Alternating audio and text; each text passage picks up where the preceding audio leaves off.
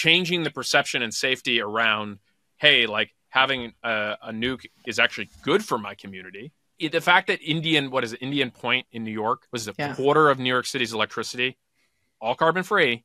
And they shut it down and they put up natural gas. Progressive New York that's enlightened, climate change. We don't want fracking. Let's just cut 25% of our carbon, just insanity, right? I think you have to change it at that level.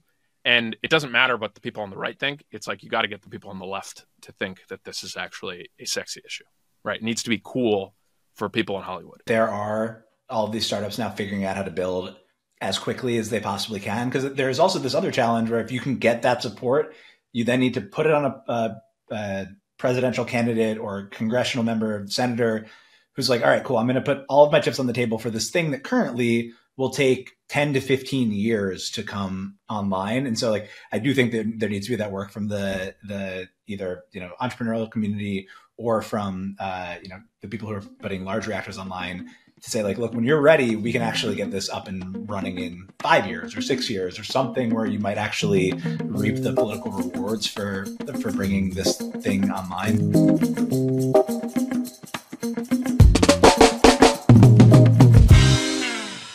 Hey everybody, we're here today joined by very special guests, Julia DeWall and Packy McCormick. Julia, Packy, welcome to Moment of Zen.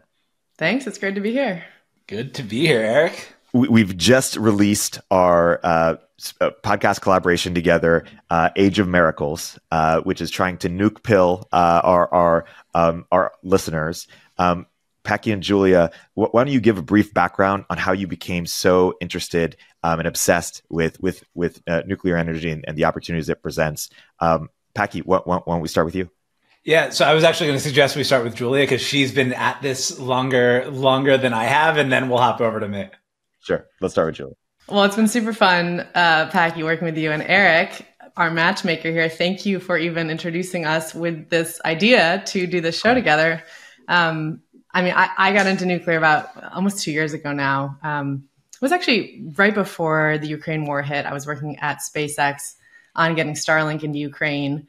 And all of the stuff I had read from Peter Zeihan's book, The Accidental Superpower, about Russia as an aggressor, it was like, oh, this is actually happening. It's like, I wonder if his stuff about natural resources and fossil fuels in particular being really important is also going to kind of play out here. And of course it did, right?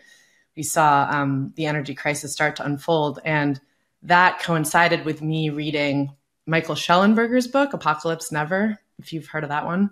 It's about climate doomerism and how it's not serving us well at all. And we should just use the tools we have and, get out of the doom cycle and do some stuff, including build nuclear.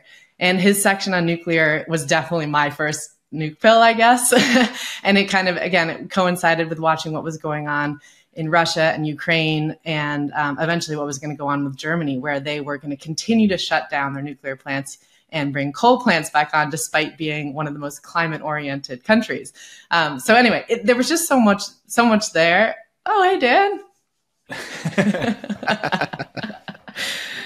We were just talking about how we got into this. Anyway, so then I wrote a piece, and then Packy really kindly posted it in one of his great newsletters end of last year, and we started chatting about nuclear, starting about a year ago, and then I'll let Packy step in here.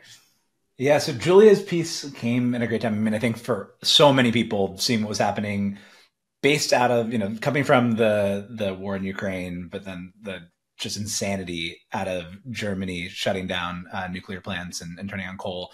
Remember seeing on Twitter just all of the electricity prices spiking and thinking it was crazy that you removed this cheap, reliable baseload power. At the time, before I really started looking into nuclear, I was like, well, I kind of get it. Like, it's this unsafe thing where you have this waste that lasts forever.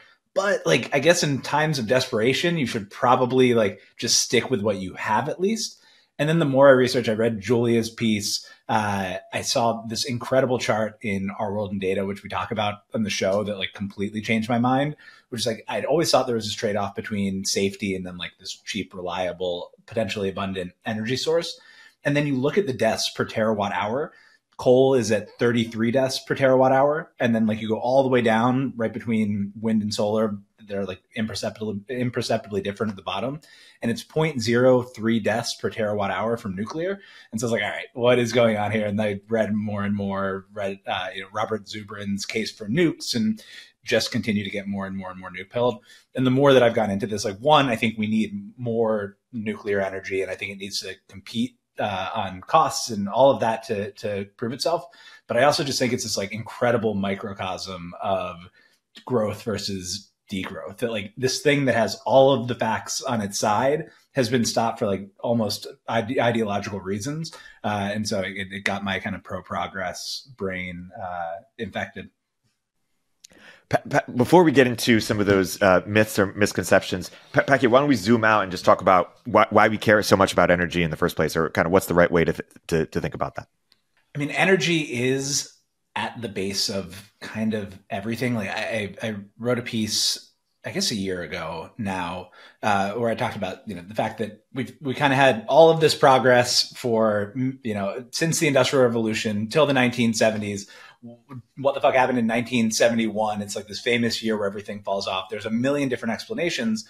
One of the really good ones is there's this Henry Adams curve where we had been increasing humanity's electricity consumption by 7% a year. And then that totally falls off in the early 1970s. That's from Where Is My Flying Car, which is kind of this like techno-optimist Bible.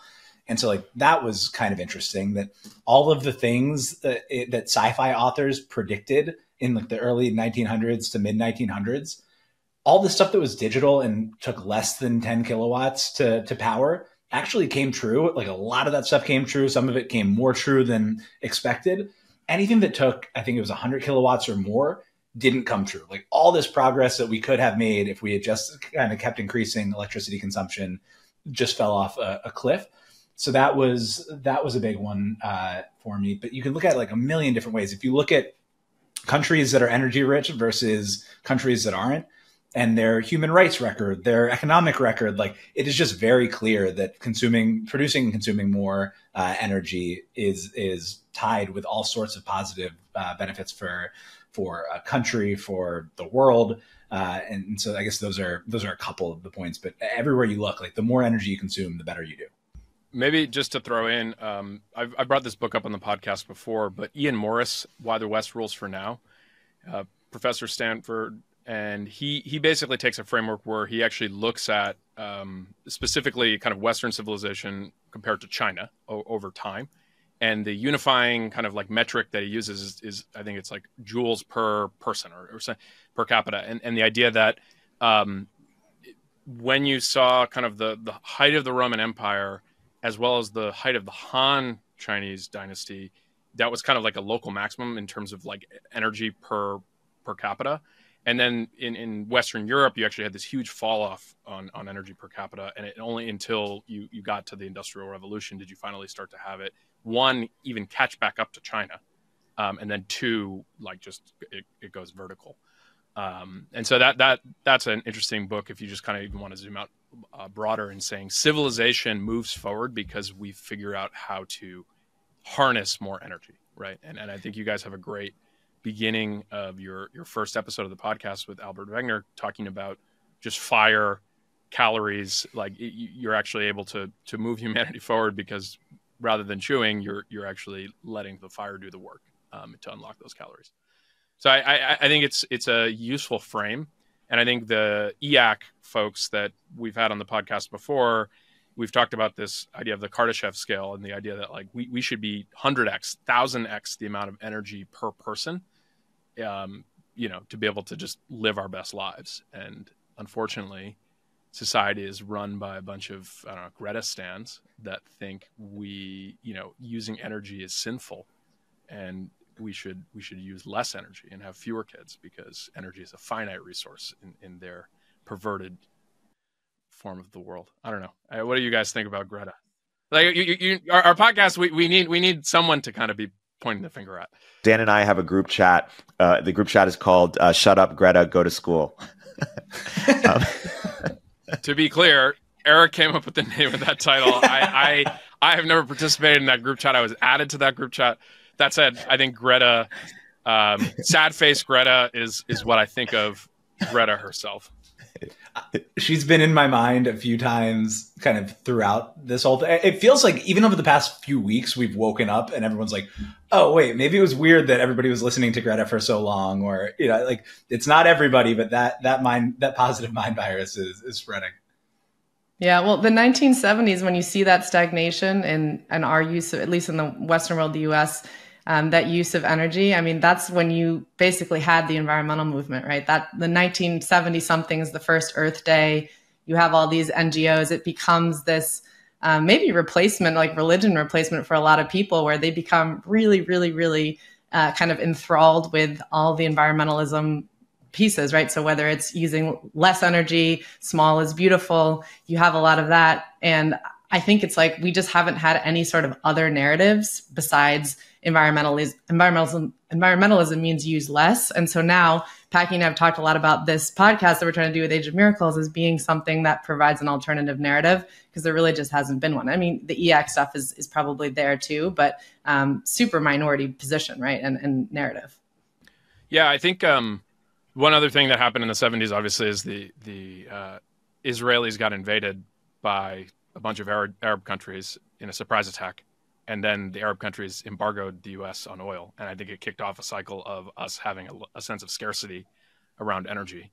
And I mean, Julia, I think this was in your piece, but just talking about how a lot of the innovation, you know, up until 1970, is like, okay, we can use energy to do this. Like we can have a microwave, we can, you know, refrigeration, freezer, like all these appliances, washing machine. And then 1973, oil embargo, Jimmy Carter, you have this big shift towards how can we make things energy efficient? And there have been huge strides. And to be clear, energy efficiency is good, but I think it is a scarcity mentality. And it's almost like when you have a startup, like you probably want to focus on growing top line, because that's actually like growth is the thing to focus on.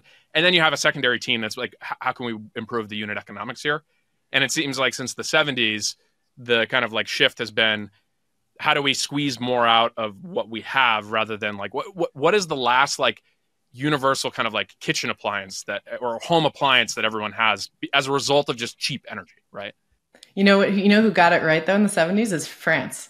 So you had Mesmer, who was the I guess president at the time, and he said, okay, we have this oil crisis. France doesn't have a lot of carbon products. We are going to build nuclear. And that's when they started their nuclear build out. And right now, they are the country with the most percentage of their electric grid that is powered by nuclear energy. Erik, do you know what percentage it is? No, what is it? I'm quizzing you because I feel like maybe you know the least. Yes, it's between like 70 and 75%. Wow, just going right for the jugular. It's super high, and it was because of these decisions they made in the 70s, and they just went for it. And Packy and I debate this a bit in the show, but they did this with a nationalized, centralized utility electric company, the EDF, I think, and they are able to go ahead and just do this huge build out. Nixon had actually talked about doing this in the US, but it never happened. And of course, the build out that we've seen is much more decentralized, right? It's individual utilities across the US that have decided to build power plants, and they've, funded them with some government support, but largely on their own and independently. And so we've had more of an organic build out than I think, France deciding to make a real stand here. Yeah, there's also this interesting historical tidbit, which I didn't realize, but which one of our guests, Rod Adams, talked about in particular, which is that when the oil crisis hit, there had been a ton of enthusiasm for nuclear, a bunch of build outs, and this assumption that the Henry Adams curve would continue and that we'd keep growing our demand for energy 7% a year. And then when the oil crisis hit and people were stuck in line at the pumps and they started consuming more and they started consuming less electricity and trying to conserve more, that demand kind of fell off the cliff there. And it left a lot of utilities that had ordered nuclear plants holding the bag. And so there is this environmental thing that is a huge contributor to the downfall of nuclear. But one of the things that was more interesting to me, or as interesting that I didn't realize before, was that there were all of these very economic reasons that utilities kind of from that point on had to pay $100 million, that range, to cancel their orders. And so nuclear there, and then kind of throughout the history since, when there have been these cost overruns and delays, nuclear has been called a utility killer because it can be so expensive. And there's these huge, massive 10, 15-year projects that if they go wrong can really crush the the utility that orders them. Hey, we'll continue our interview in a moment after a word from our sponsors. Compliance doesn't have to be complicated. In fact, with Vanta, it can be super simple. Trusted by over 5,000 fast-growing companies like Chili Piper, Patch, Gusto, and Juniper, Vanta automates the pricey, time-consuming process of prepping for SOC 2, ISO 27701, HIPAA, and more. With Vanta, you can save up to 400 hours and 85% of costs. Vanta scales with your business, helping you successfully enter new markets, land bigger deals, and earn customer loyalty. And bonus, our Moment of Zen listeners get $1,000 off Vanta. Just go to vanta.com/zen. That's VANTA.com/ZEN. If you're a startup founder or executive running a growing business, you know that as you scale, your systems break down and the cracks start to show.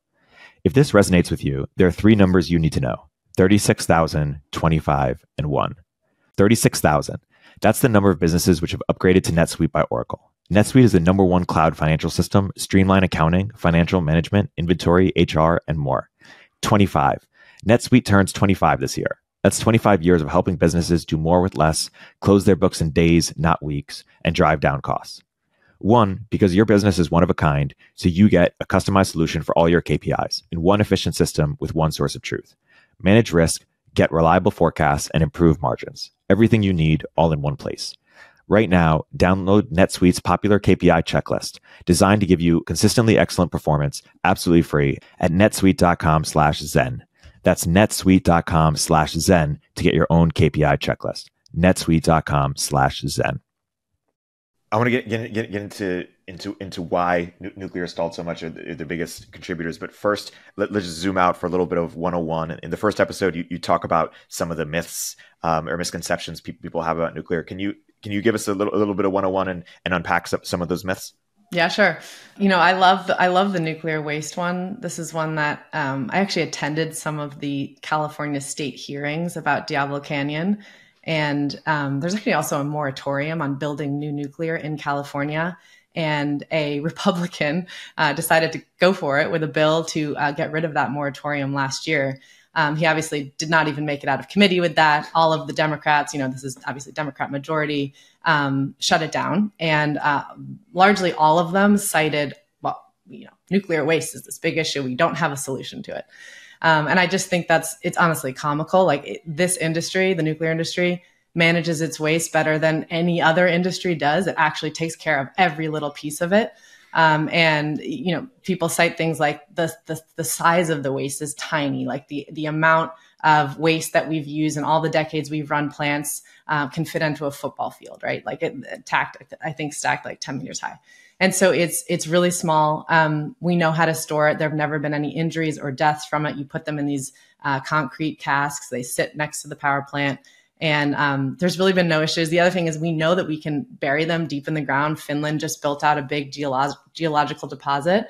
And we've just basically, haven't been able to execute against doing that in Nevada at Yucca Mountain. It's just completely caught up in bureaucratic red tape and infighting. And so it's just one of these complete non-issues that people are using as an excuse. And that's just one of a few kind of, myths out there around nuclear. I mean, the other one that we should get into, and you're better at breaking these down than I am, but are the disasters. That's another thing kind of coming in as somebody who's interested in it, thinking all right, well, again, it's awesome in a lot of ways, but then it can kind of blow up like a nuclear bomb. And it did at Chernobyl and Fukushima and 3 Mile Island in Pennsylvania, where I'm from. And those are absolute nothing burgers. Julia, do you want to go through the stats on those there? Yeah, totally. I mean, you had 3 Mile Island in Pennsylvania in 1979. And the amount of radiation was released was tiny. It's like the size that you'd get at an X-ray. And so there was just a huge overreaction to that one. And then Chernobyl, I mean, true disaster here, but everything about that whole situation is just something that would never happen in the US, right? So you had shoddy Soviet technology, you had no containment dome. I mean, that is like safety 101. The team there was running an uncontrolled experiment that they should have been doing. They were in the Soviet Union where they don't even, they were just trying to cover the whole thing up. They weren't even sending the right kind of team in to take care of the accident. So you just had like everything go wrong that could possibly go wrong. And given the way that we run things and the regulation we have in the US, just kind of like a non-starter that would happen. Fukushima, I think, is fascinating. This is 2011. There is a tsunami that hits Japan. It kills almost 18,000 people. I mean, massive, massive tragedy, right? How many people die from the actual nuclear disaster? 0. I mean, maybe it's debated there's one person that does, but essentially 0. And, people like never even heard, I don't even know the name. Actually, I don't even know the name of the tsunami itself. I just know the name of the nuclear power plant, right? That's embarrassing. But here's what's crazy. You had 3 reactors there. They had full meltdowns. This was a full nuclear meltdown and basically nothing happened. And that's just like just turn that on its head. It's like we could actually have full scale nuclear meltdowns and there's no big deal. And I don't think anyone is ready to just like confront that as a reality. Yeah, Brett Kugelmass is one of the founders that we had on. I've heard him on other podcasts talking about the fact that he thinks we just need like more meltdowns. Like 1, because it means that we're taking probably the right safety balance, but 2, so people stop being so scared of meltdowns. It's just like this awful Simpsons colored word that just isn't as bad as people think that it is. Did anybody else watch the UFO documentary that Steven Spielberg did on Netflix? Haven't seen it yet. I didn't realize there's this whole history, and I'm going to sound like a crazy person here, and I don't want it to take away from the very well-informed takes that we have on nuclear. But there's apparently this history between UFO sightings and nuclear disasters. So Chernobyl, there have been sightings where the UFOs, and this is Spielberg and his team saying it, not me, shut down like nuclear weapons, like the whole system, like they just weren't able to do anything with them because I guess the aliens don't want us to kill each other. And then Fukushima, they have video, and it looks like a bunch of floating plastic bags, but these floating plastic bags that show up above Fukushima right after the disaster happened. I think that the theory that the people that they interview on the show have is that, the aliens want us to have nuclear technology, but they want to make sure that we don't kill each other with it and that we're doing it in the best way possible. So it was an interesting connection that I hadn't seen. But one of them, I think, said that the reason that there weren't more deaths at Fukushima was because like the aliens did something to make it less radioactive. I think it's more just the physical property of the nuclear waste. Okay, let's zoom back in. Talk more about why nuclear has stalled over the past few decades, or why sort of the climate movement hasn't picked up on nuclear, or was so on the contrary, maybe anti-nuclear. When you talk about some of the biggest reasons, or say more about why this happened. Oh man, there's a lot here. I would say that Nadia wrote that great Climate Tribes piece. And I would say that there are maybe 1 or 2 of those tribes that actually now are picking up on nuclear. They're like, this needs to be part of the solution. I don't think many of them would want to say like, oh, we should have it be all of the solution, but should be part of it. So I actually think things are changing for nuclear pretty dramatically. And you'll see the polling even about public support for nuclear in the US went from like low 40% about 5 years ago to 57% this past year in favor of building more nuclear. So things are changing pretty quickly. But I think, historically, it was so part of the environmental left to be anti-nuclear. I mean, that was the position of celebrities, right? You had at the major concerts, there were all the anti-nuke protests and signs. Like it was just part of mainstream culture that way. And why do you think that is? Do you think that it's just misinformed, or do you think there's something deeper that it just There were a couple things that happened. One is that, there were, we were in a Cold War for a while, and there were atomic weapons testing sites where they were, doing atomic bomb testing. And there was some environmental impact from that. And so there was a whole, and then there was just like protest against war in general and weapons in general. And that was also, again, a very left-leaning movement that then it got kind of merged in with the environmental movement that is small is beautiful. The head of the Sierra Club and these other nonprofits decided that there was too much energy. This was too industrial. And then they decided to use radioactivity as the boogeyman here, like the scary part of nuclear. And so it just became this kind of merged thing. To be anti-nuclear was the cool thing to be. And it coincided with a lot of economic factors that made it harder to just be building more nuclear in general.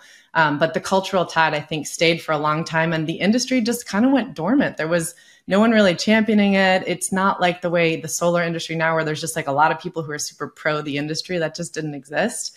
And it's only, I think, just starting to change.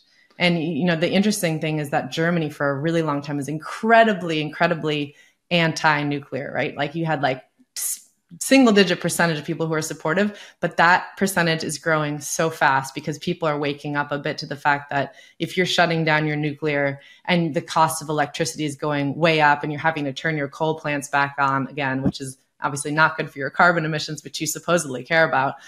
This is this weird cycle. So people are finally, I think, becoming aware of the fact that like this is going to have to be part of a mix for whether you like it for energy security reasons, cost of electricity reasons, climate change reasons. There's like a lot of reasons to like it. Yeah, I think even if you go back to the beginning too, like some of that, I can be the conspiracy theory guy talking about aliens and conspiracies, but I think this is, I mean, we've heard this over and over from people.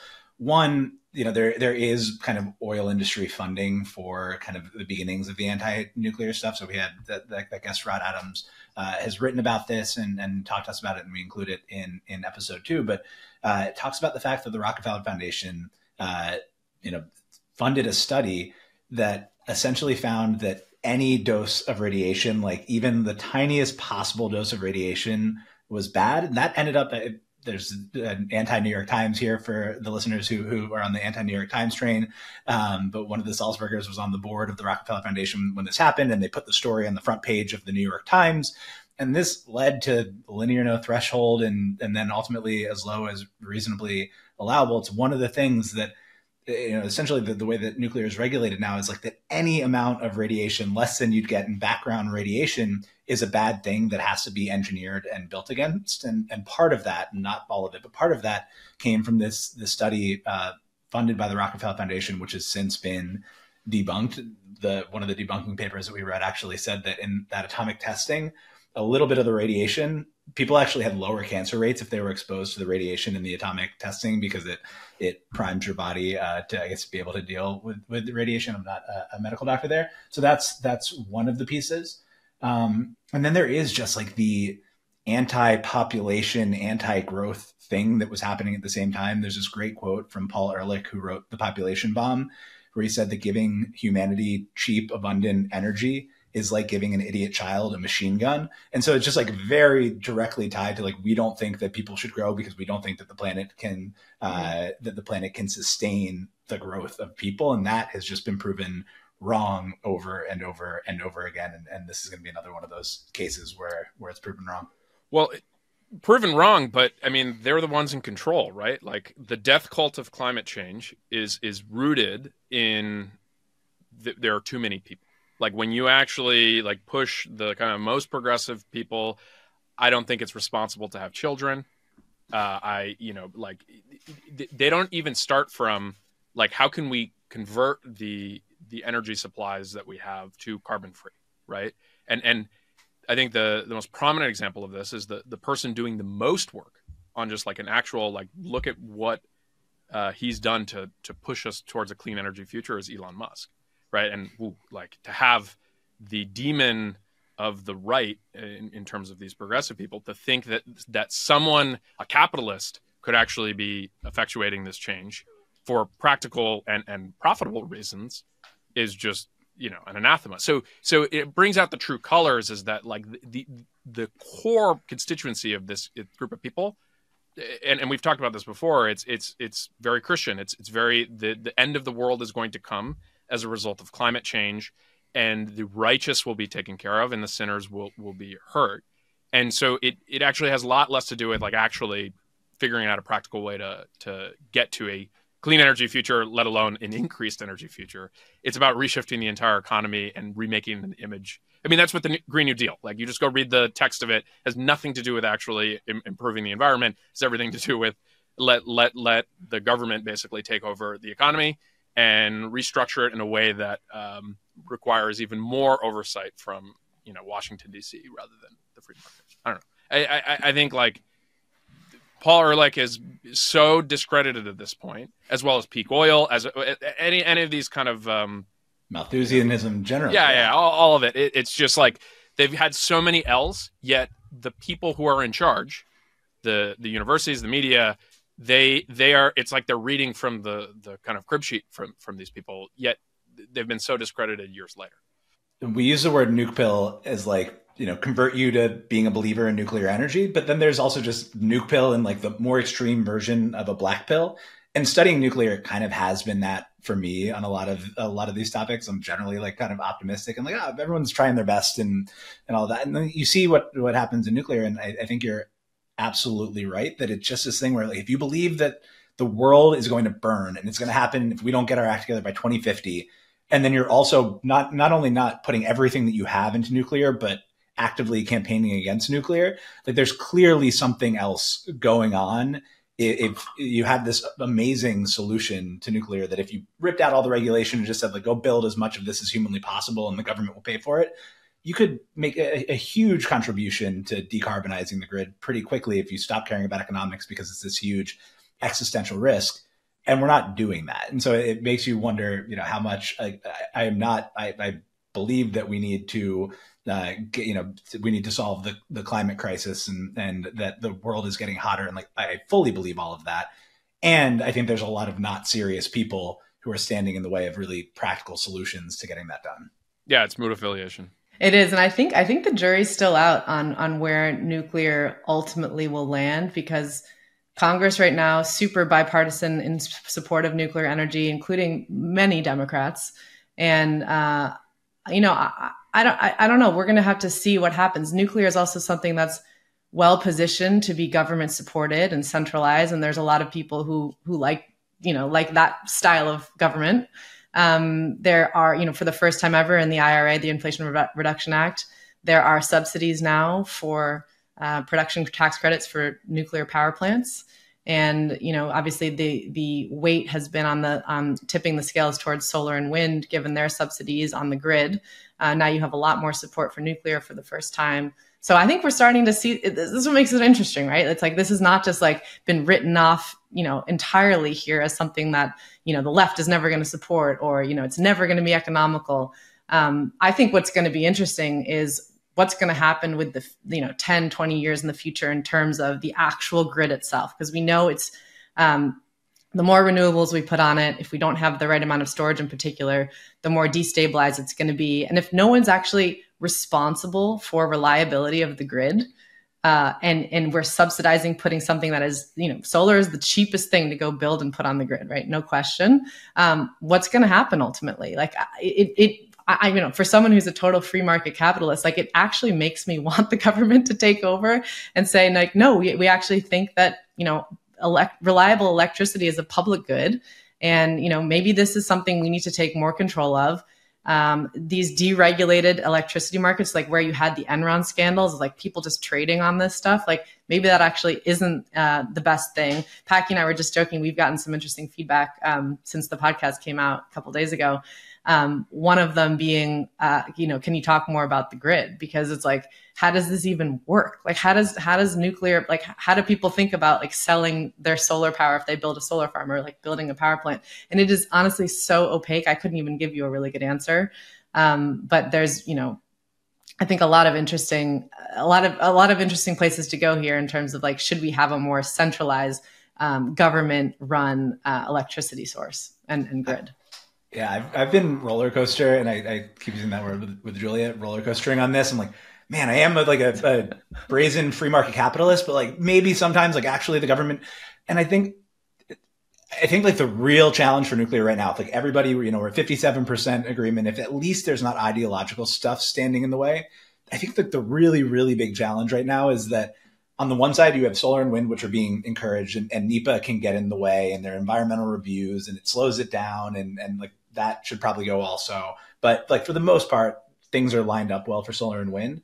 And then with nuclear, you have the situation where you have kind of like the worst possible form of regulation mixed with, the argument that there should be like kind of currently, utilities are on their own. There's no government insurance. There's not like a central government authority. So you have like the free market on one side competing against the worst of our regulation on the other side. And I think if you flipped that, and if you, to Julia's point, if you incentivize, whether that's with credits or taxes on the other side for things that aren't reliable, I think if you incentivize reliability as a thing that we actually cared about, I think just that would go a long way, and you could potentially solve this in a free market way.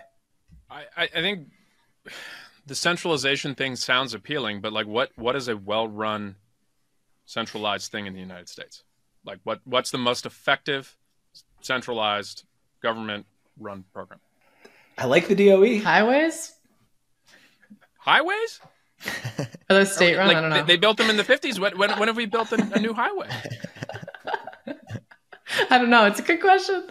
Right. So maybe the comments. I mean, we are bad at sometimes, we're bad at but maybe the comments will cite something that's a well run, or we could get our friend Noah to do a follow-up podcast on this. But my sense is that there is nothing that is well run by the federal government. We used to think that the military was well run, and I think in many pockets it is. But I think like countless number of things that we've seen, and obviously the pull-out from Afghanistan, what a disaster. So I think, to me, it's like, it sounds nice, but there's no version that the federal government is going to be able to well run. I mean, they can't even do a healthcare website. So I think like to think that they can manage like national electricity program. That said, like you can do incentives, and I think as much as I don't like the CHIPS Act and the IRA because I think it's full of pork and graft, I do think those incentives will yield some amount of stuff in the free market. But like, I don't know. I just look at Tesla. Like, what did Tesla get from the government? There's been a subsidy for electric cars in the past. They've just added a new one. They had the DOE loan, which they paid back, but other car companies did not. I guess they have a solar division, so there's a solar program. But other than that, it's just like build a product that works. And I think in terms of electricity, for the most part, people are fine with it. And I actually think, if anything, there should just be more free market with it. So electricity should go up in cost, like I think in terms of the perversion that happens as a result of these super regulated utilities. Just like water, when things are cheap, people will use more of it, versus if you actually let it float at the market rate, people will be more incentivized to say, hey, maybe instead of, I don't know, spending money on whatever silly thing, I'm going to get an insulation redone in my house, or I'm going to think about like a heat pump. So I think letting consumers actually have to bear the full brunt of the cost of things will actually be the single best imperative for the market to solve it. But that's separate from nuclear, in the sense that my understanding, and you guys should jump in here, is the primary reason we do not have more nuclear in this country is we have a federal regulatory agency that has no accountability, is not measured on how much net energy it creates. Its whole incentive for whatever several thousand people. What's the budget of the NRC? Is it like a couple $1 billion or something? I don't know the budget. It's a good question. Okay, so you now have this like permanent bureaucracy of people who are working to go get their pension because they're federal employees. Like, they have no incentive to do anything. It's just like, who is managing that body? And my understanding of the NRC is it's one of these weird agencies like the Fed that is actually technically independent. Even though if like you have any reading of the Constitution, not a lawyer, but my understanding is like there is no such thing as an independent thing in the Constitution. Like Article 1, 2, 3, like there was nothing ever defined as, oh, this is a federal agency that is not subject to one of the three branches. And so that to me feels like the primary focus problem to solve. But then if I step back, it's like, who's the constituency? Like, who actually really cares about driving this forward outside of startups or a couple of energy companies that, as you've pointed out, Julia, they make more money from decommissioning? Yeah, I mean, I would say this needs to be something that feels like it's the national interest to have more carbon-free, reliable, and eventually inexpensive. I mean, we've talked about uranium on the podcast somewhere. We talk about how it's 2 million times as dense as any sort of fossil fuel. Like, this should be really good. We have a founder who talks about the cost physics of why nuclear should be one of the cheapest forms of energy, but it's not because of all the regulation. So this is in our national interest to do this. What I think is hard is there isn't a constituency in the same way. I mean, there's a handful of utilities basically that own nuclear power plants. There's a couple, basically reactor manufacturers, Westinghouse, for example. But this is kind of a small group of people to get together and I think lobby effectively for change in the NRC. And I think that's why we haven't seen it. Meanwhile, they're up against countless nonprofits, environmental nonprofits in particular, with massive budgets that just, can lobby against, can sue, can, do whatever it takes to keep the status quo. I mean, they like that nuclear is entirely overregulated, right? So I think this is a really big challenge. Packy and I were noting that there weren't as many people complaining about the NRC and regulation as you might think, because I do think it is a massive issue. And we were wondering, like, have we all been kind of gaslit to believe like, well, we'll just figure out a work around it. It's all good. Instead of being like, no, this is the heart of the problem.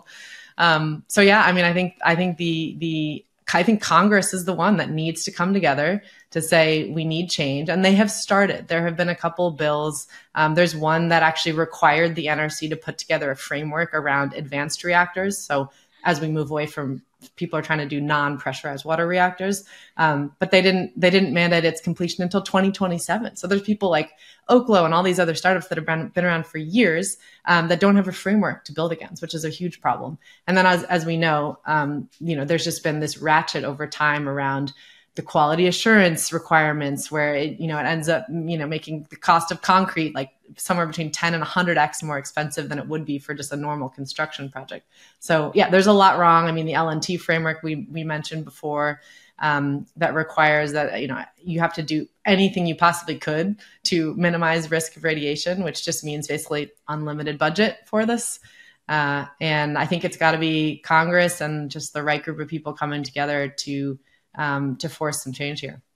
And on the budget point, and I don't know what the overall budget number is, but I thought one of the more interesting things was that the companies that are putting in their application for a license are paying the NRC by the hour to approve their licenses. So what did NuScale pay? It was like on the order of hundreds of millions of dollars to have their application reviewed by the NRC. That is like the most misaligned possible incentive, that you're making more money the more time you're spending on reviewing applications. So that alone, I think, is a huge mess. But to Julia's point, I mean, there's just now, I think, a bunch of entrepreneurs who are like, it would be awesome if regulation changed. We don't think so. And so we're going to go, we're going to sell to the DoD, or we're going to do radioisotopes on the moon, or we're going to the UK, or like all of the startups that we talk to are like, all right, what's the regulatory workaround that we can have here? Most of them are still subject to the NRC, at least in development. And I think there is this big missing piece on, like, every time something is slower, there's just less iteration and improvement. And like you're working on like decades long or more kind of iterations versus, software where you can do that in a second. There's no experimenting in your backyard or your basement. And so just like, it slows down innovation in this way that is invisible, but I think really, really harmful in terms of developing even better forms of nuclear reactors in the future. So it's just like, I think people are sick of complaining about it if you're in the industry, but as someone coming from outside the industry, like, it absolutely seems like an effort to work on. And I would say, like, I know there's a lot of a competing interest for this kind of group's energy, but if there was like an EAC or techno-optimist lobbying group and it had to go after one thing, I mean, open source AI is kind of the one to defend du jour maybe, but I think like nuclear is just such a good representation of all of the things that we're kind of fighting for, and an enabler of everything. Like, I would say that the techno-optimist pack should go after nuclear. Yeah, I think that the one thing I would push, and obviously, Julia, you guys are focused on the Department of Defense with your company, which doesn't fall under the NRC regulation.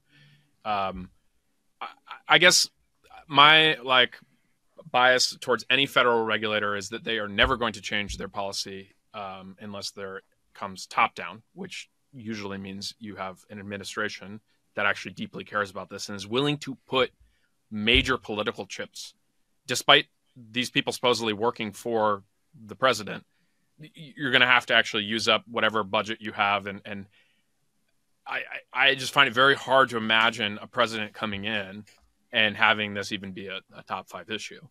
And so I think it like to think of like, how do you get this upstream, like to get to that place where then you actually have a president willing to kind of just like blow up, basically, maybe not the right term when you're talking about nuclear, but reorganize the NRC to make it something that is actually driven towards like, how do we increase the use of nuclear energy in a safe way in the United States?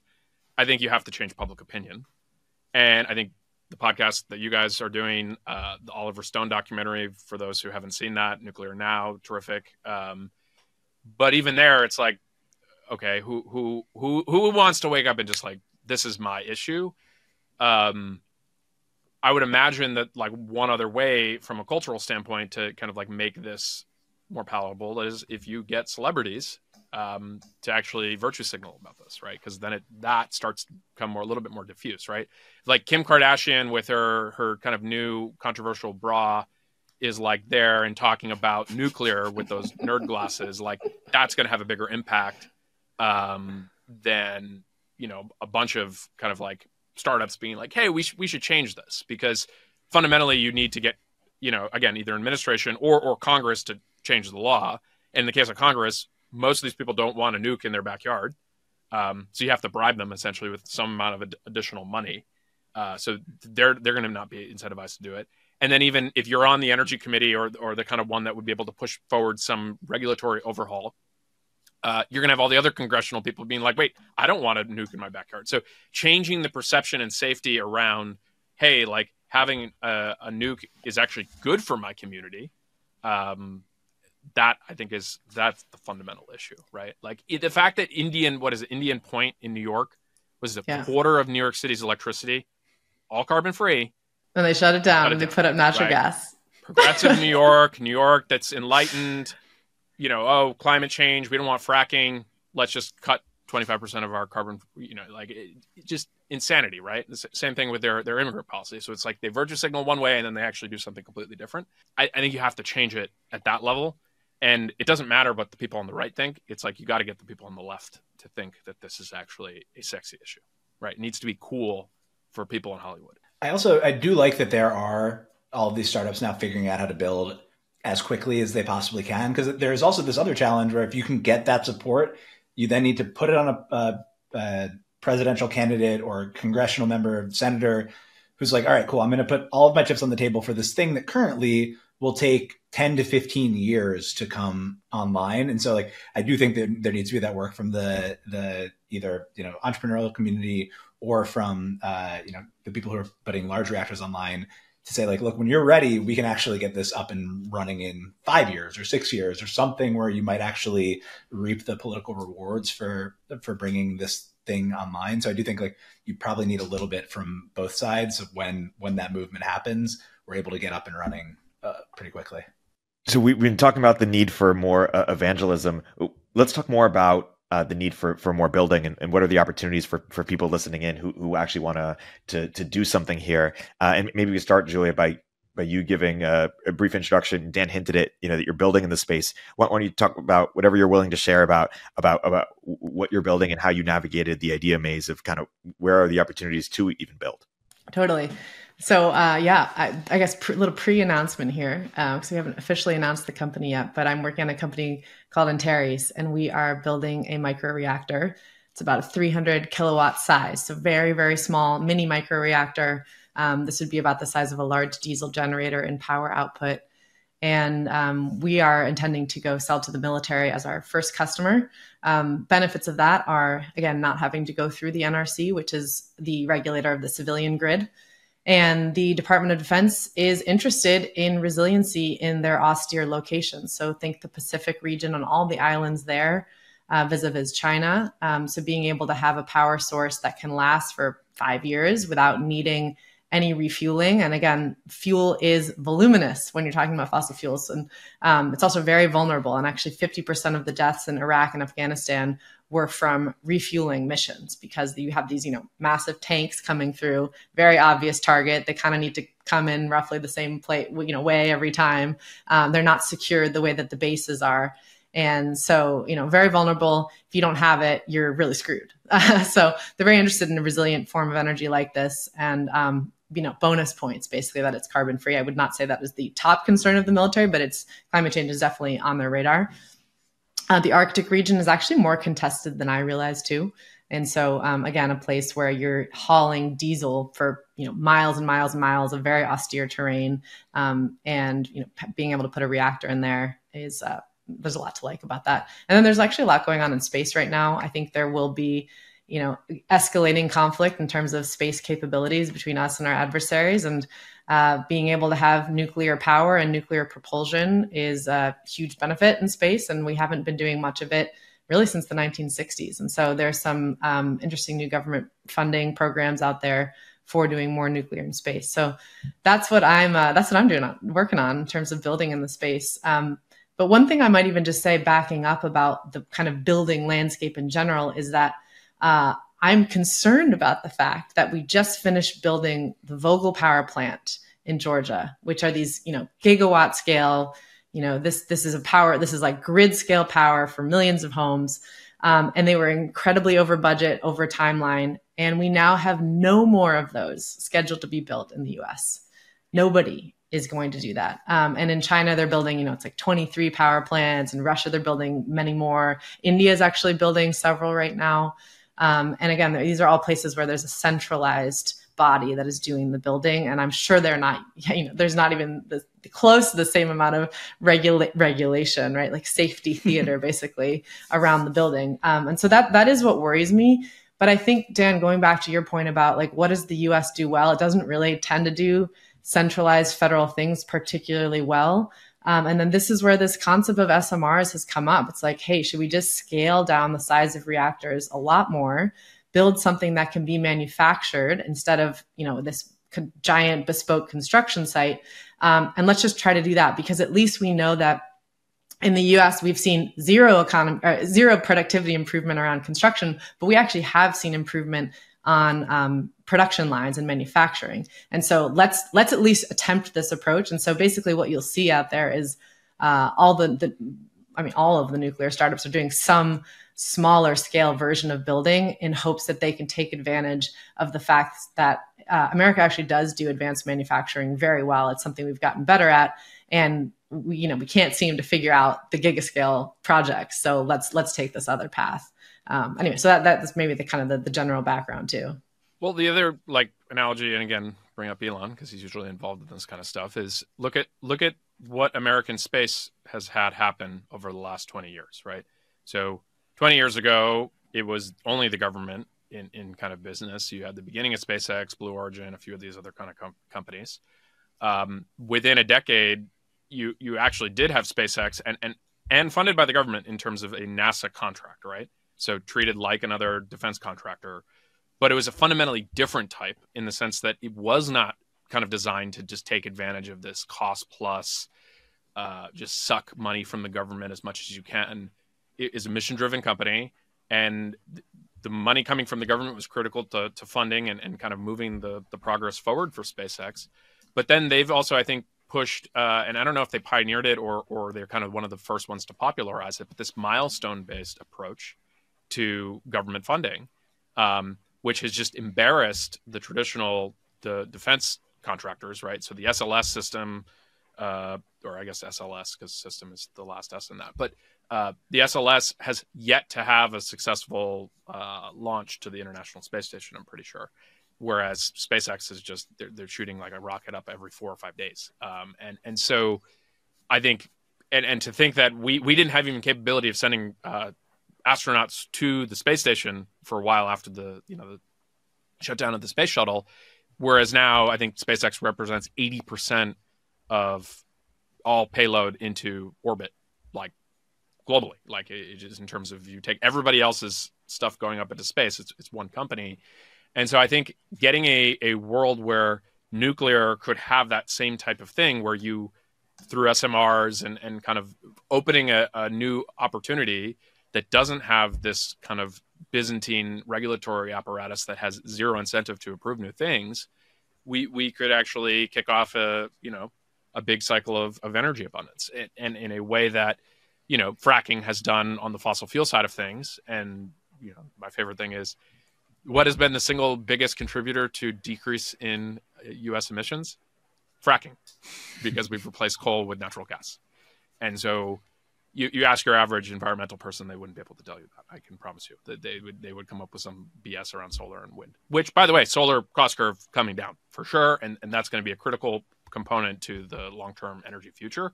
But if you want to say the single highest, impact thing that we've done over the last decade is shifting coal, natural gas.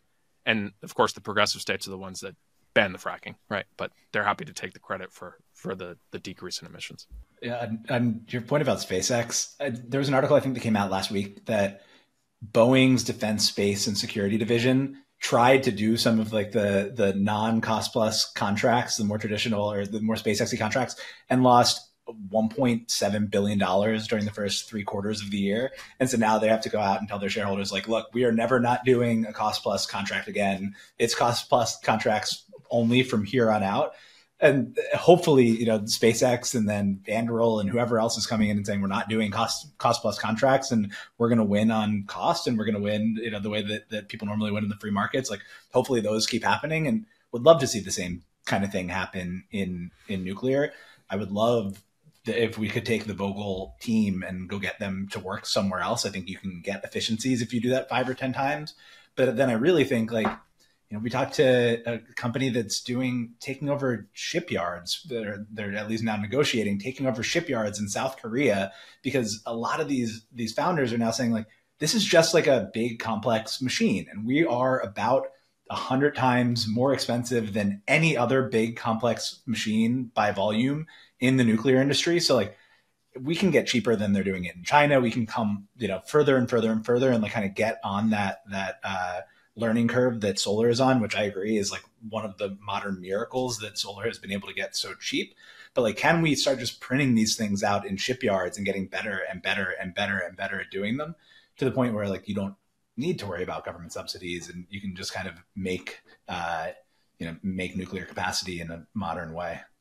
I think one thing, and it's turning into a love letter to Elon, but whatever, I think he's an incredibly inspiring person. One thing that's just so clear about the biography is in both Tesla and SpaceX, the concept of a founder-led manufacturing company in the United States that is going for growth, right? Not like a kind of specialized, like more traditional, like, oh, I have this, factory in Ohio, and like we provide this part that goes into the overall machine, where it truly vertically, like Henry Ford, right? Like a vertically integrated, like, we are going to take raw materials into one part of the factory, on the other side a car comes out. And to have someone who has total authority in terms of being able to make decisions, walking the line and being able to dig down to the smallest detail of saying, like, well, why are we doing it like this?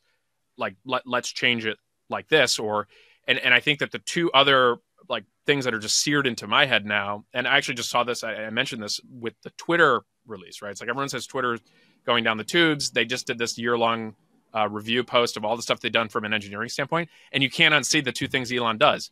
Who said that this was a requirement? I want an actual name, and I want that person to come into the room and tell me why this is a requirement. And if you can't find that person, it's no longer a requirement. And then the second thing is delete. And it's just like, no, sorry, like, let's just remove this. And his point is that if you delete enough, you're going to end up adding about 10% back, because that didn't work. And I think his point of view, and this has happened both at Tesla and SpaceX, is you've been able to just drive the efficiency and economies of scale in terms of the actual production. And even more at SpaceX, where they have this idiot index. I mean, I should be letting Julia talk about this because she worked at SpaceX, but the idea that any part that touches aerospace or defense, and I'm assuming this probably happens with nuclear, the concrete example notwithstanding, is 10 to 100x more expensive because it somehow meets that grade, when the reality is you probably can achieve the same technical requirements as well as kind of whatever baseline safety requirements you need to have. And I think the proof is in the pudding in the sense that Tesla has an extremely good safety record in terms of their cars. Now, put FSD to the side and the arguments around that. And then obviously SpaceX, right? They consistently land their rockets, like they're not blowing up. And so that approach, that just like maniacal approach to driving to the cheapest possible solution that solves the job, that just doesn't exist in American manufacturing, especially if you think about anything that the government is paying for because of cost plus, right? There is no incentive to do that. The incentive is how can we add a little bit more plus to the cost? Well, there's no one handing out cost plus contracts right now for nuclear startups. So everyone's going to have to be super scrappy. Already on the team, myself and another SpaceX person are, I think just like adore Elon's frameworks, right? We'll definitely need to implement those. And I think what's nice is there is government support right now for nuclear fuel because we actually basically completely lost the ability to work on enrichment. I'm not sure if I'm even supposed to mention this, but way back in the day, Dan actually briefly worked with a nuclear enrichment company based in Ohio that basically it went defunct. And then just in the last month has now been stood up by the US government to start enriching uranium again so that we can have our own source of fuel. So there is going to be support for the industry, which is needed. We need to have the fuel to do this. But I don't think we're going to see any sort of cost plus bailout type contracts for the actual reactors themselves. But that's just the name of the game. It's going to have to be more free market than that. But here's the challenge. So if you want free market, you can't have a regulator that prevents the free market from happening. Like there should be a set of safety guidelines, right? And I am no fan of the FDA. I think the FDA actively ends up killing people as a result of just putting the kind of set of onerous regulations on drug development. But the FDA still lets drugs come to market, right? The NRC does not let nukes get built. This is just a failed federal agency. It is a jobs program for those, whatever, several thousand people who work there. That's it. We have to figure out a way to allow people to take risk, right? Imagine, I don't know if you guys have ever read any of the books, what is it? Dealers of Lightning or Wizards of Lightning, early electricity, Edison and how it was happening in New York. The number of fires, and of course these fires were happening in rich people's houses because they were the first ones to get wired for electricity, right? It would never be approved today. We would have the electricity regulatory, the ERC, and they would never allow anyone to get any electricity because, oh gosh, there was this one thing and someone's horse died in a fire, so let's shut that down. And early aviation, none of this stuff doesn't have it has risk. People will die. That is not the goal, but it is a cost to make progress. And in doing so, we all become better off, right? From a health standpoint, from a wealth standpoint, from a civilizational standpoint, we have to have some amount of risk taking. And instead we have this kind of hall monitor culture where everything needs to be approved by all these other people and everyone wants to absolve themselves of responsibility, right? What was the disaster that happened in, Indiana or something with the train, or was it in Ohio? Mm-hmm. Oh yeah. Mm-hmm. Classic example. Is this no accountability? Did anyone get fired? No. So not only do we have this hall monitor safety culture, there is no accountability within it. So it's just oh, well, we had the rules in place. Well, it's just well, gosh, if you have all these rules that are supposed to prevent this and it still happens, someone should probably get fired. Instead, someone's going to have their pension paid for by the federal government. It's completely ridiculous. Yeah, the other thing that's tough here is there's a huge double standard between that and nuclear. Imagine if some person is injured by nuclear waste. Imagine if that ever were to happen, right? You would just see the industry want to get entirely shut down. Meanwhile, no problem if people are dying at refineries with, there was an explosion that killed two brothers that kind of made the news in the last year and super tragic, but seems par for the course for, oil and gas, right? People are just going to die because things blow up sometimes.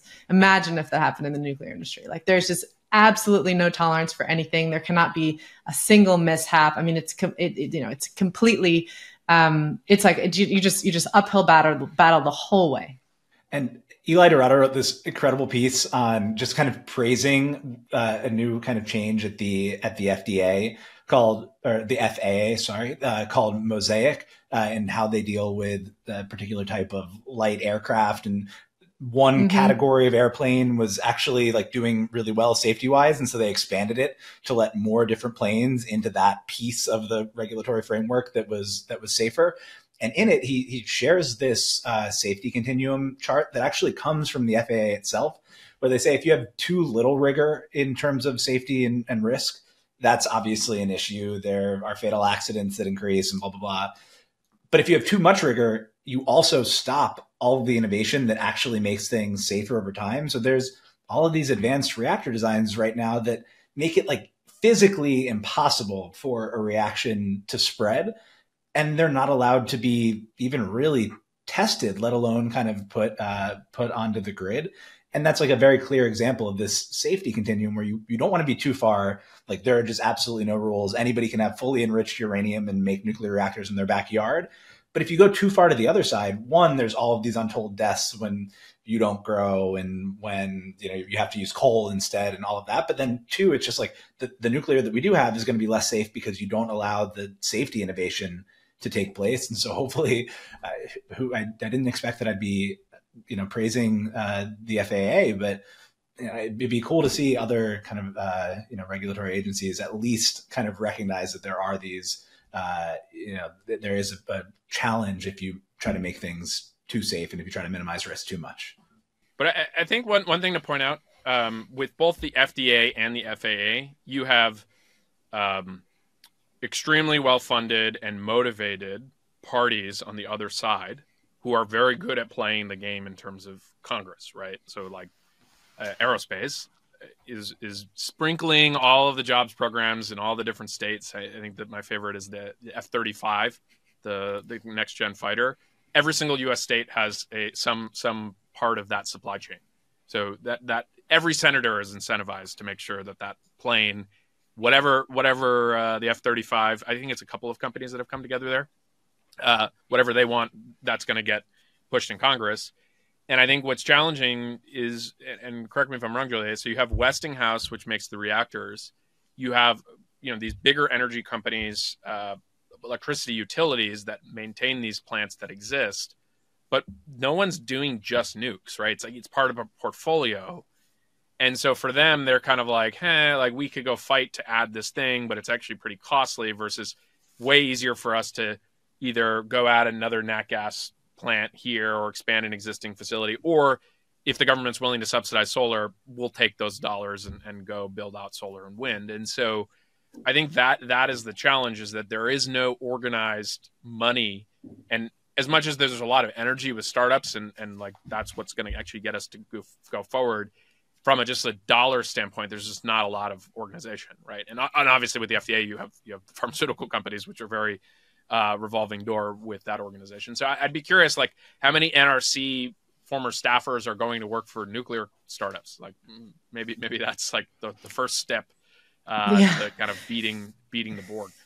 Packy and I addressed this actually in the next episode that's going to launch, which is there are no developers for nuclear power plants the way there was just this whole influx of basically solar and wind farm developers who said, oh, I see this opportunity here. I can buy some solar panels, buy some land, get the permitting, set them up, start selling power to the grid, get the subsidies I want, and start making tons of money. And so you had all of these developers, a whole industry of solar people, of wind people, who now could be an organized group to go lobby to continue to have subsidies for the developments that they built out. And we don't really see that with nuclear today. And I think it's because the hurdle is so high to actually just build your first plant, right? Like Vogtle, $30 billion to build these 2 reactors, adding on to an existing nuclear power plant, let alone a one from scratch. So I think that is the biggest challenge here. The hope I have is that if you can go smaller, and Microsoft, for example, just announced that they are seeking SMRs. Like they want to buy nuclear power. They want reliable carbon-free power for their data centers. Now, I think you're going to get some ears perking up from the developer types to say, okay, interesting. Like can I be the person who puts together, I'm going to buy the reactor from this company, figure out the land thing, the permitting thing, the whatever, and sell it to Microsoft. And if you can get that industry going, I think you do have a powerful contingent or a group that then therefore has interest in going in lobbying for the right things, whether it's, hey, these SMRs, they shouldn't have the same sort of regulation. Let's do, let's have this new regulatory framework for these smaller ones. And, I actually think that that's the way to go in terms of regulatory reform is don't try to dismantle the old stuff because people freak out and that's too hard to get rid. You just add, right? So it's like, for small reactors, we can do it with this different regulatory framework. And, these developers maybe come together and say, hey, let's do it like this. And we're going to throw some serious lobbying dollars at this. And I actually think Congress right now is extremely receptive to pro-nuclear lobbying. Like people should be doing this.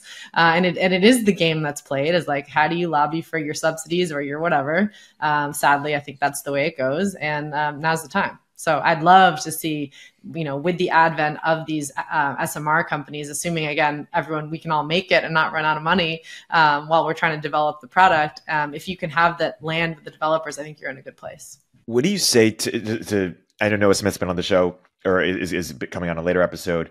My sense is that someone like him, maybe a stand-in for a smart, progressive person, would say that we're either overestimating the opportunity for nuclear or underestimating wind and solar, and nuclear is just one of a few sort of technologies that will help us get through, and it's important to give them their proper due as well. Like, where is the disagreement there? So we have a whole episode on this because I think, like to Julia's earlier point on these climate tribes and religions, like we are not arguing that nuclear should be the only thing on the grid and like this is the only thing that is ever going to work. I think solar is awesome. I think we've had a harder time finding people who like are willing to go on a microphone and defend wind, but solar in particular, and particularly if you pair it with batteries, which is the big kind of NOAA push that both of these things are getting so much cheaper, and solar and batteries together essentially are stable, and we can just keep producing these things. It's a really good combination, and like we completely agree. We had Casey Hanmer on also, who's the founder of a company called Terraform Industries. They're using solar to do direct air capture and turn carbon into hydrocarbons, essentially, to have this kind of like net zero fuel that you can put in airplanes or put kind of anywhere else. Who's also really, really bullish. He thinks that we can get to 99% of our grid by 2050 coming from solar. And so we wanted to bring on really smart people who could give us that case, and they make a really, really convincing case. I think the counter, when we ask people in nuclear and just kind of our own belief, is that to have 10 or 100 times kind of more energy, nuclear is going to be a necessary piece of that mix to have, to Julia's point earlier, a more reliable grid in the short term before we figure out batteries. Nuclear is a hugely important piece of that. Like nuclear fission, and we talk about fusion. We could come on maybe later in the second half of the season and do the fusion thing. But both of those are just these incredibly energy dense, resource light sources of energy that should be the cheapest things if you just get kind of some of the regulation out of the way, if you get some of these learning curves happening. They're the way that you get to 10 times, 100 times more energy. And that seems like a utopian thing. AI data centers are consuming an absolute shitload of energy. If you want to put robots on the map, you're talking about, instead of like a workforce that is being powered by food, you're talking about a workforce that is being powered by electricity from the grid. More and more and more and more things that we're going to want to do over the next couple of decades are going to require electricity.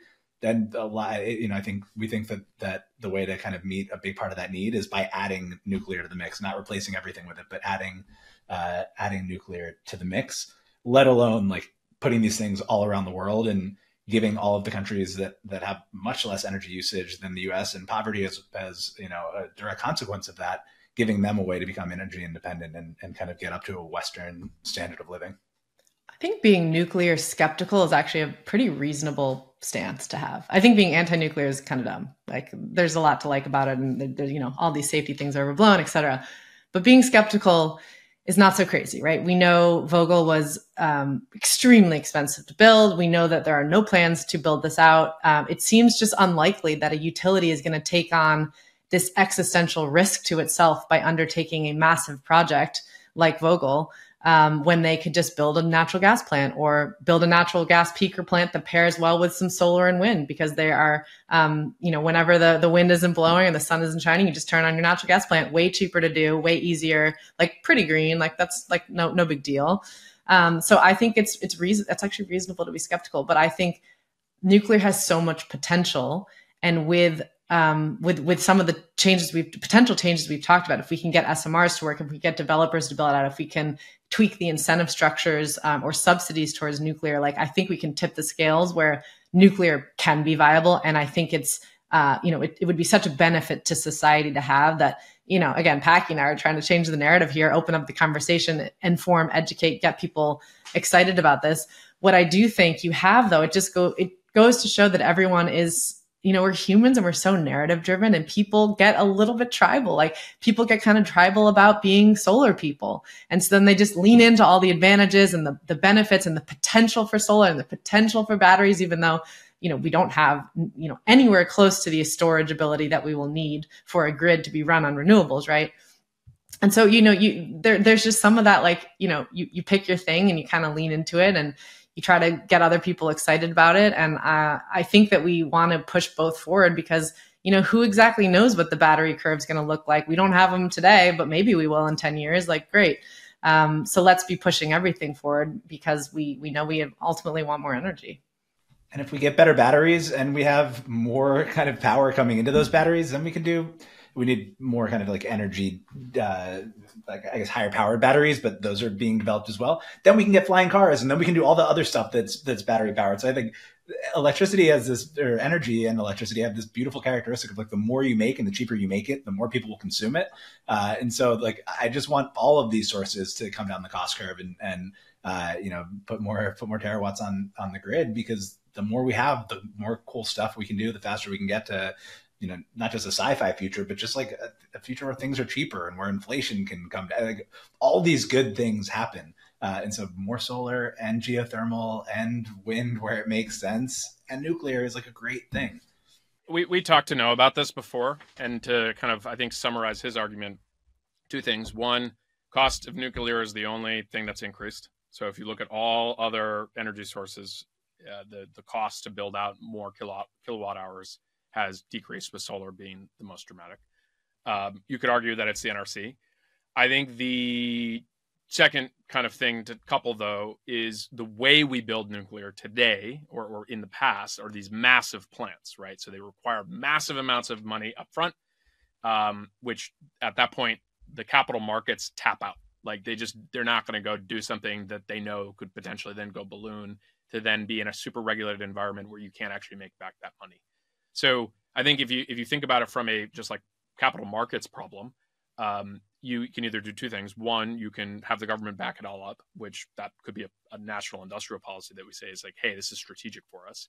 I think what's challenging in that regard is the U.S. is blessed with two things. We're actually, three. We have a ton of fossil fuels, so we're energy independent there. We actually have really good solar in terms of the regions where we do have a lot of sunshine. And if you just look, if you type like solar map of Europe, sunshine map of Europe, there's an irony here in that Germany is trying to move to solar, and they have this like one of the worst in like mainland Europe, ignore the super north, like they just don't get a lot of sunlight. And France is also in the most of the country doesn't actually get a lot of solar.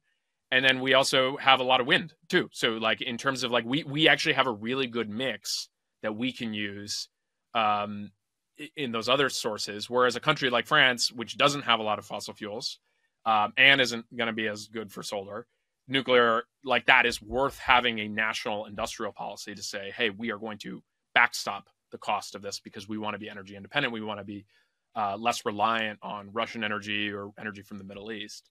And so I think we can do that at the government level. My bias and what I think the market is leaning towards is let's build smaller ones, right? Like, so don't have it be $10 billion to go build a new plant. Let's use the latest and greatest and let entrepreneurs in a safe way take some risk, build new types of reactors that are smaller that the capital markets are going to be able to go do, right? Like the fact that, Julia's company is able to kind of go pursue venture capital means that like there is free market interest in this space. It's just like we need to kind of unlock it so that the entrepreneurs in a kind of reliable or a reasonably safe way can actually go and pursue the innovation. Right. Like I think that is where I would agree with Noah in the sense that like we shouldn't just go build more Vogels, like $30 billion a pop. Like, I mean, it's probably better than what we spend a lot of our money on, right? Like I'd rather have 3 more nuke plants than send any money to Ukraine. That's my personal opinion. But I think the challenge is that we have to change how we are doing it, because kind of like that classic article about the Second Avenue subway in New York, like the current model does not work. So it needs to kind of have a shakeup, up and down, right? Both on the government side and on the kind of market side. Just quickly, the capital markets piece is one of the things that we keep coming back to. And like one of the design requirements, or, when they're going through the idea maze, the thing that practically every founder that we've talked about is cognizant of from day one, more than you see in software, is like, all right, what is the thing that I can build that will kind of fit into a capital markets sized hole, and that the capital markets are willing to finance, and when do I have to do what? And Oklo just, is going public kind of after 10 years, which kind of makes it fit into that venture bucket. And so like, there's a bunch of things and thinking happening on the capital market side that at least entrepreneurs are being thoughtful about, that hopefully makes that, a more viable path now than it has been in the past as well.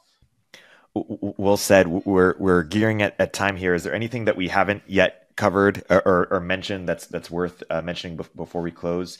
And separately, Packy, I want you to do a plug for the podcast more broadly in terms of your vision for where it's going to go from here. We're all massive fans of Not Boring, as hosts, but also our audience too. So I want to give you an opportunity to talk about that as well. Julia, anything I think we covered a lot. I mean, I'm excited. We have a bunch of upcoming episodes on the show too. So stay tuned. I think the big questions for me are, again, what can we be pushing, whether policy wise or otherwise, to be building more nuclear? Like that is the discussion that just needs to continue to happen. Agreed. And in terms of why we're doing Age of Miracles, I reached out to you when I think it was a 3-minute old idea. But really, every week I write about a different topic, and they're all around the same themes. They're all optimistic and pro-progress and increasingly kind of hard startup and atoms-based startup. And I love the kind of renaissance that's going on that side of the world. But I do think if you want to explore these industries like nuclear, which is just this bear of an industry that I'm never going to get right, and I also don't want to only be my voice when I'm writing a piece about it. One, having a co-host like Julia, who's spent time in this space and is building a company in this space, is an expert and can be a guide. I think partnering with somebody to have a season on a topic that I think is really important is useful. And then the fact that we've talked to, 40 people, at least 50 people, in and around nuclear fission, and now talking to people in fusion energy to really try to understand, like, not just, there's this great E. Bengard tweet that we talk about, which is that pro-nuclear is an obviously atrocious stance now. But the question is, like, how do you get the cost of nuclear down so you can build it? Want to be able to go into all of those details to get to the point where we can say, like, these are the 3 things that we think are the most important to make this thing happen.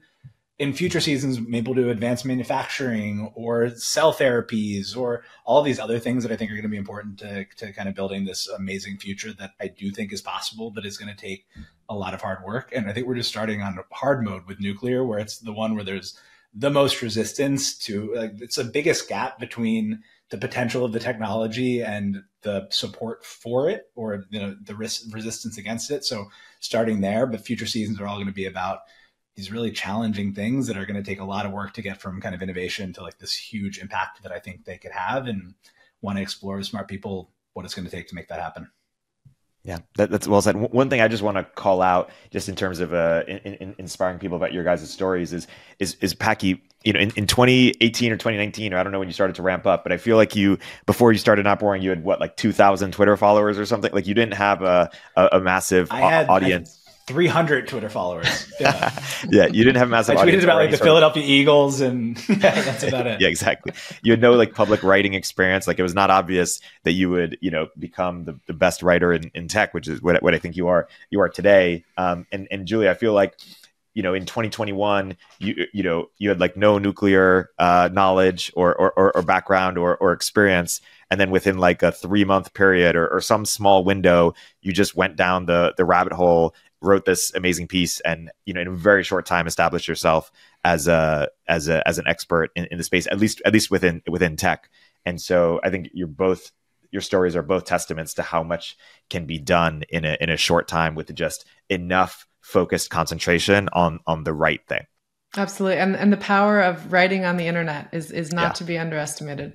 Totally. I will say too, we've talked to so many of these founders and asked them like who they're hiring.